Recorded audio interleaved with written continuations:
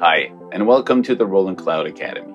I am Nutrix, and together we will dive deep inside making sounds with the JUNO-106 model expansions for Zenology Pro. If you don't have Zenology Pro, or you don't know how to use it, don't know how to find it, if you don't know how to use the Roland Cloud Manager, please visit the Roland Cloud Academy YouTube channel to get all the information.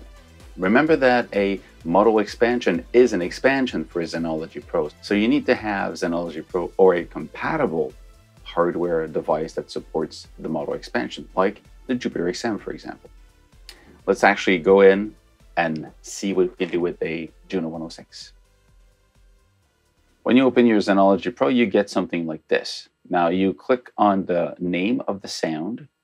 You verify that you're in all banks, so you're not listed only in the bank that you selected. So basically, because this is a filter, and you're going to filter only the JUNO-106 sounds. So I have only the JUNO-106 sounds. Now remember that the ones that are written in capital letters are the original factory presets from the original JUNO-106. And so what we'll do, let's say we take what they call the init sound. Let's double click on this one and go edit. So we have this window of editing to work with. Now, let's go through this first and then we'll do some sound with that. So the first part I want you to look at is this section on the top right here, where they show you the internal schematics of the synthesizer. It means that the LFO, the single LFO, can be sent to the DCO. So it's going to change the pitch or the shape of it. You're going to be able, with the VCO, if you go look here, the LFO can control the DCO by controlling the pulse width modulation. That's what you have here if you select a square wave, and it can come from the LFO, or you can just bring the LFO here and it's going to change the pitch of it. Okay, what else we have? It also can be sent to the I-pass filter.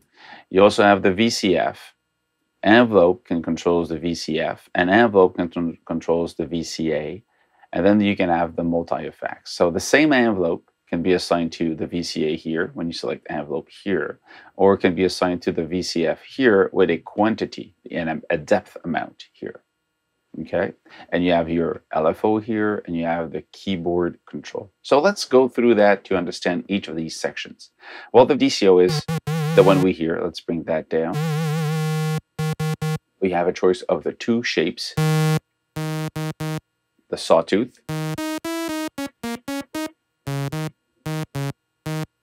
and you have a square wave that has a pulse width modulation function. The pulse width, if you put it at man, which is manual, you can basically change the shape of it. It becomes from a square to an impulse. That's why it's a pulse width modulation. If you assign the LFO to that, it's a pretty cool way to have some movement. Well, that's really fast. Okay, let's go back to the LFO then and bring the rate down. Oh no, that's the LFO for the DCO, for the pitch. Let's bring that down. This is where you have the LFO for the pulse width modulation.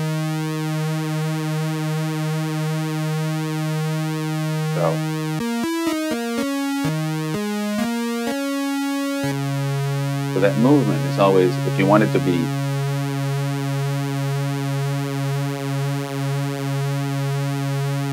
that's really cool. I always like the pulse width modulation. It just gives movement to the sound. Now what's cool about the DCO here is you can have the square wave and the sawtooth at the same time. You have these two sounds. If I take off the square wave, I only have the sawtooth right now.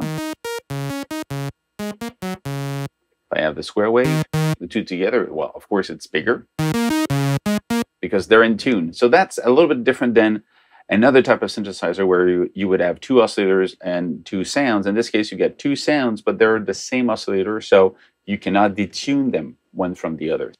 Unison mode, and then you have like 6 of them playing at the same time, and they're a little slightly detuned. And then you have another oscillator if you want, which is the sub oscillator. So this one is, you can even turn off the, this one is like an octave lower. So it gives a very, you know, aggressive tone, which is one of the cool thing about this. You also have the range. So this is basically the pitch. Low, 16, 8, 4. So this is just by default, this sound is just like massive. It's really cool. Like this. Then you have the noise. Some people go, why do I want a noise? Well, it's another type of sound. It could be useful in percussive sounds to create this kind of enharmonics in like a snare, a hi-hat. It could also be part of these percussive sounds like bells. There's some enharmonics that are kind of more percussive. So the noise could be a cool thing to have. Now, by default, it's just very loud. But if you use it, when you also use the filter, it becomes interesting. The high-pass filter is basically, you're going to cut the lows. It's going to let the high frequency pass. It's a high-pass filter. So see here, I don't have the sub anymore. It's almost all cut. And this is more kind of a nasal sound. This is interesting if you want to have your sound really cut through a mix where there's a lot of bass already happening and you don't want this sound to fight with the bass. Remember that good sounds, when you play them alone, they're just massive. You go, oh, they're really good. When you put them in a mix, you're going to have to cut it. You're going to have to EQ it and to give it just one space. If not, it means that in your song, it's going to be muddy, often in the mix, or you have less sounds. You know, you have this sound that takes almost everything. When you know that this is going to be, let's say, a lead, and you have a bass, so you want it to have less bass. Of course, you can just bring the sub down. But even up, in this case, it's part of the timbre, but there's still less bass to fight with the other bassy sound. And then no high pass, everything passes through. Now we have the VCF. It's a voltage controlled filter emulation. You have three different types of model. There's the Roland sound, the Roland filter. That's the M and the S. These are two other type of emulation of the way the filter could react. I'll let you play with them, but let's stay with the Roland model. So this one is a 24 dB per octave or a 4-pole. So it means that it cuts rapidly and that when you cut it, the resonance is also very obvious, self-oscillating. Now keep in mind that when I play right now, if I put the keyboard at 0, you hear that the resonance doesn't move. It's always the same pitch. If you bring the keyboard up, you hear the very high-pitched resonance move because now the frequency of the VCF is controlled by where the keyboard notes are played. So it's in a key follow mode. So it's going to follow the keys. It goes up the keys. I could even bring that down if I'm not mistaken. Wait. And bring that. I don't have a DCO anymore. I only have the resonance. Let's bring the resonance down here. So I have that sound here. You see now with the VCF, this noise thing gives more. It's not too high. You still have that kind of a noisy type of sound, but still have a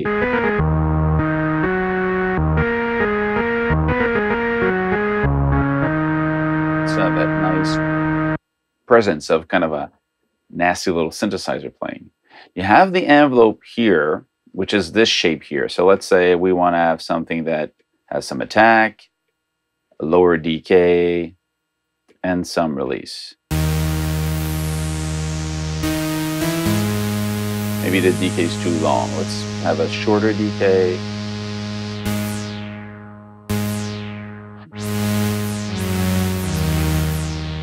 If you find that it opens too high, too open, you can bring down the amount of envelope movement. This is the amount of movement here. If you put it to maximum, it's going to open up to the top.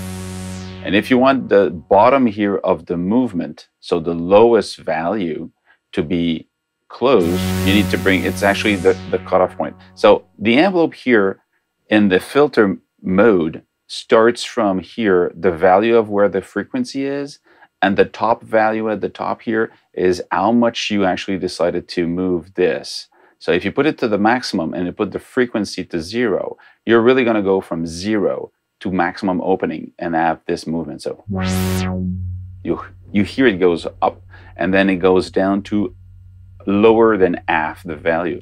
If you want it, let's put it longer. You're gonna hear the full movement. So, well, I don't want this to be as high because I don't want it to be as clear. Well, then you bring this down here.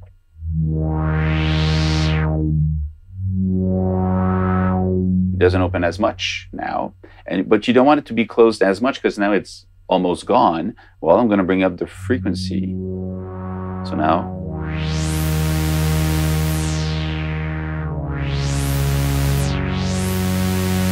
so this movement is more like a pad, but it starts from this value here, and it goes only a little bit more than half the movement. So this movement is just a section of the frequencies moving. I want it to be faster again. And we have the same movement control with the envelope of the volume. If you turn it off, put gate instead, it means that the VCA is just opened and closed. There's no value of changes. It's just like maximum and nothing. But it means that there's no release. If I release my key, because there's nothing, it's just on and off. So, which is okay. That's how it works. So it means that if you want to have a release, you're going to need to have envelope selected on the VCA here. No release. There's something interesting here. You can actually have the envelope inversed. So you go, well, I don't hear that much. Well, actually what happens now, it takes the movement in the other way. Let's actually go back to this thing here. We had this earlier. So it meant that it went from this to open it.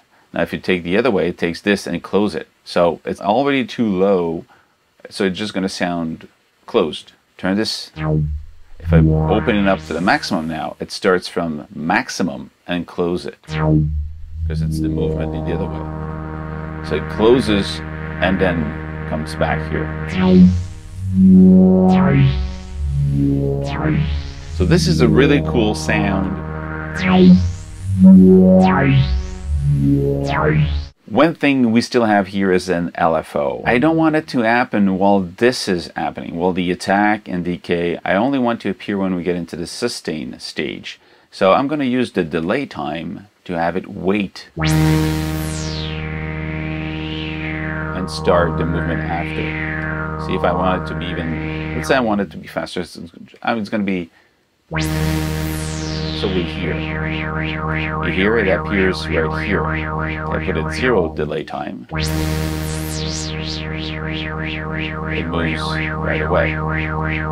Especially if I put it to the maximum. Here, it starts from the beginning, you hear. It vibrates right away. But if I put delay time, it starts after. More delay. Starts here. So this is interesting. I don't want it that speed and that amount, but now it starts to move.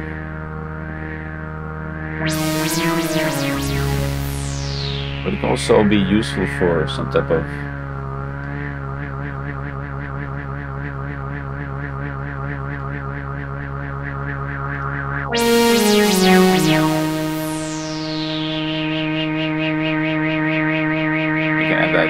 vibrato opens up only after you're at the sustain stage.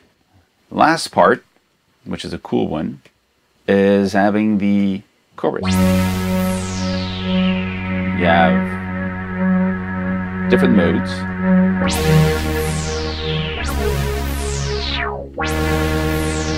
These 3 modes here are the modes from the 106, and you have 8 modes. Some people love this because it's kind of the signature of the original 106. The chorus had a noise. So now you can have this because they modeled the noise. Or if you don't want it, you turn it off. And there's a balance where you hear more of the effects or more of the dry sound. So you can actually have the two. You can control that part between the two. So this is how you would do it. This is how you would actually select the different type of chorus. Let's actually do a bass sound. No attack, fast bass, no noise, less bass. It's going to be faster.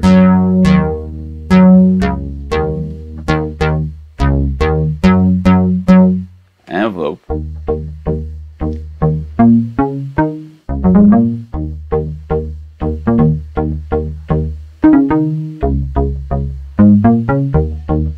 So this is pretty cool. This is how you would do it here. Thank you for watching. Put your comments below.